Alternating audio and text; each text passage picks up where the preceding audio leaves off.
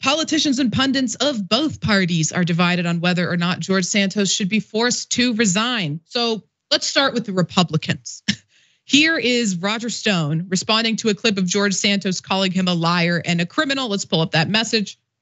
It says, this guy, George Santos, accuses me of lying.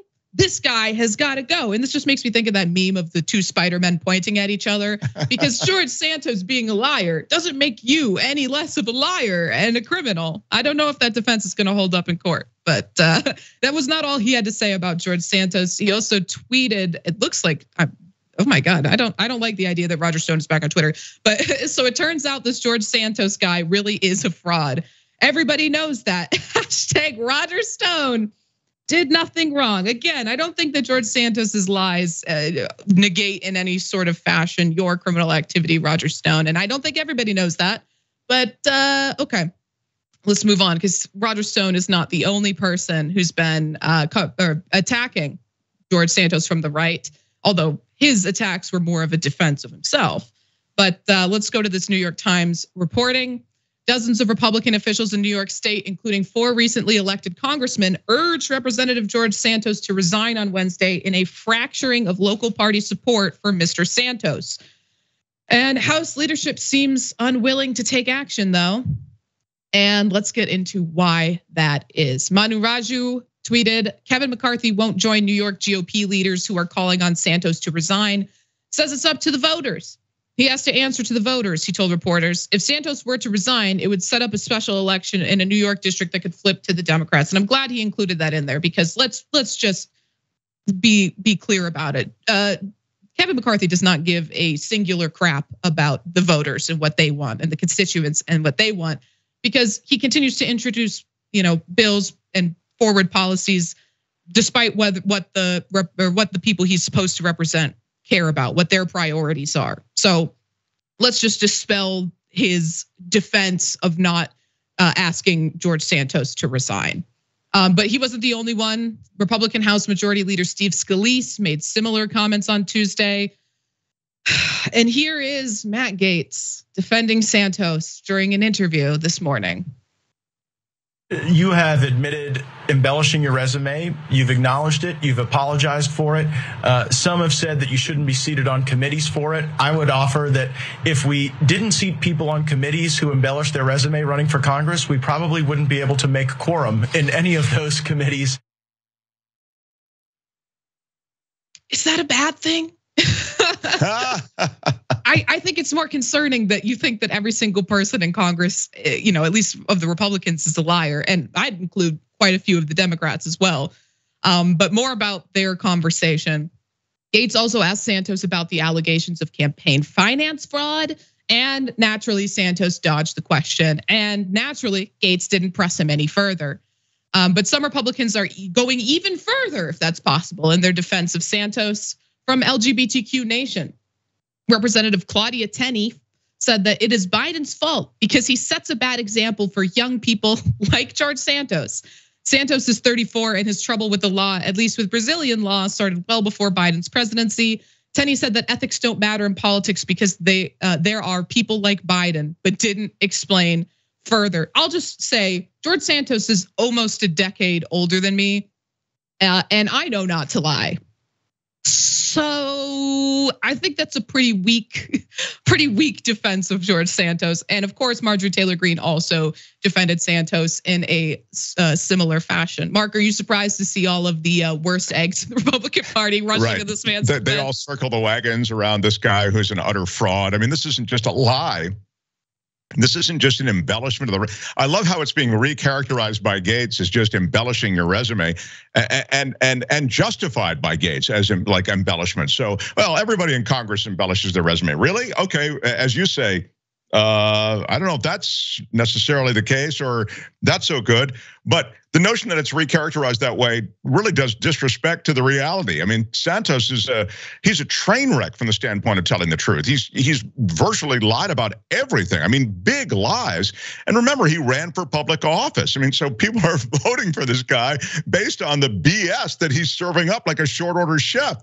And the reason that it was never covered before is because these congressional races, as you know, deal with small districts, so that the journalism associated with revealing the truth about people, it's fairly modest. I mean, people are essentially just stenographers at that point. They jot down what's ever on the website. I'm talking about journalists, reporters, if you want to think of it that way, in these various districts. And that's just the way these candidates are represented. It doesn't bring enough eyeballs or clicks to a situation to cover any of these congressional people in any kind of detail. So these lies all get into the outfield. And then you end up, though, with a culture of running for office where these Congress people know that. And so Santos knows this, and he knows that essentially he's going to go unchecked. And so he makes up a complete life.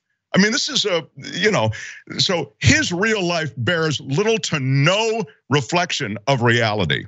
And now to see Republicans, again, gather around him and defend it for the most part, as you said, there's a little bit of a split in the party, but I think it's laughable and it's shameful on some level. Yeah, absolutely. And we talked about how the Republicans are responding. Let's go to the other side and talk about how the Democrats are responding. And yesterday, Hakeem Jeffries gave a harsh rebuke of Santos. It's clear to me that George Santos is not fit to serve in the United States Congress. That's not my perspective. That's not a Democratic perspective. Now, it's interesting because many of us are wondering, how did Republicans let this happen? How did you get behind someone like George Santos, who is so clearly a fraudster?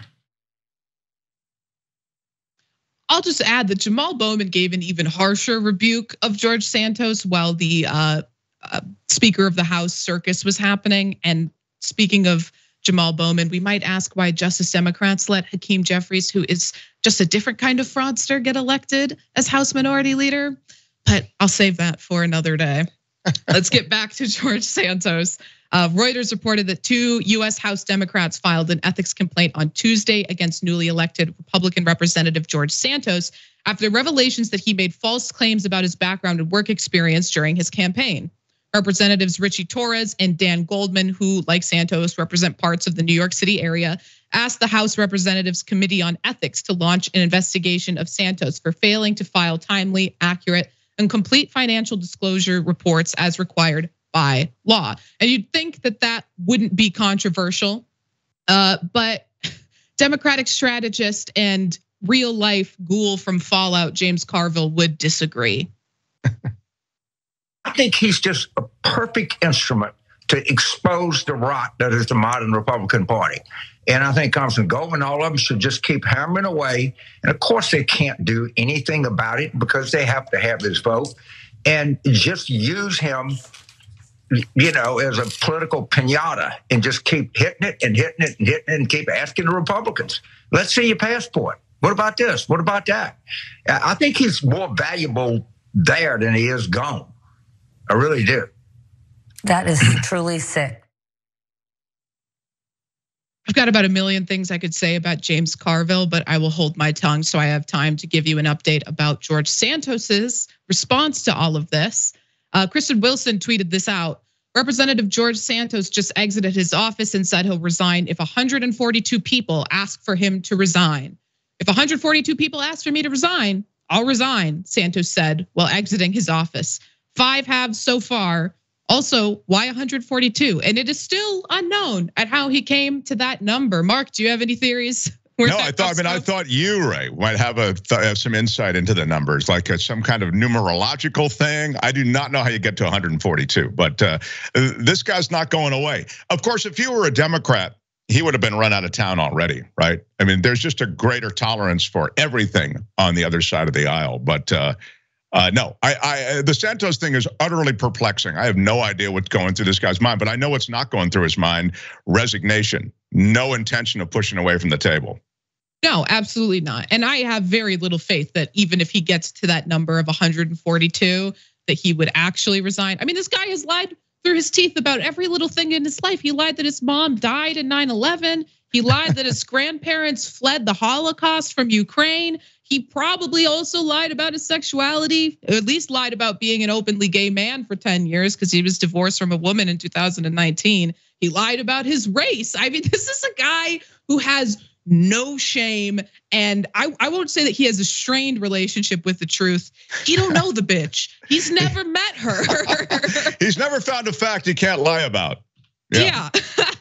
So I really don't think he'll resign. I don't know if he'll get to that number. I know he won't get to that number when it comes to Republicans asking him to, because they need that seat, like we highlighted earlier. They need to maintain that power. They can't let it go to a special election and risk a Democrat winning in that special election. Thanks for watching The Young Turks. Really appreciate it. Another way to show support is through YouTube memberships. You'll get to interact with us more. There's live chat emojis, badges. You've got emojis of me, Anna, John, JR. So those are super fun. But you also get playback of our exclusive member-only shows and specials right after they air. So all of that, all you gotta do is click that join button right underneath the video. Thank you.